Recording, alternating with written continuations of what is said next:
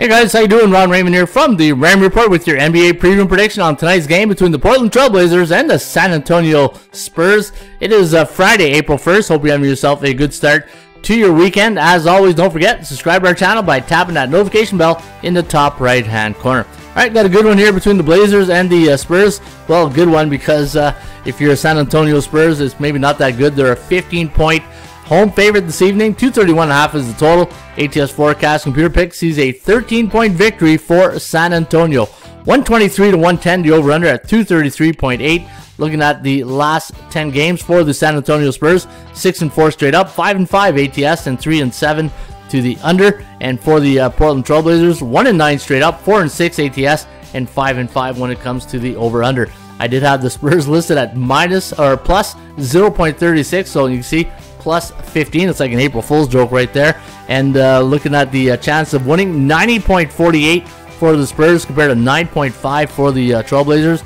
And the chance of this one going over the total is sitting right now at 59%. Kogo stands for chance of game going over.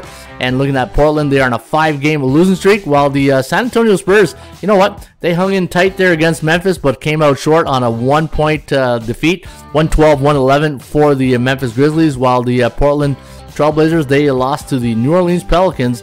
117-107 was the final, so they lost by 10. Man, this is like a bad April Fool's Day joke, right? But hey, that's why they play the game. Good luck.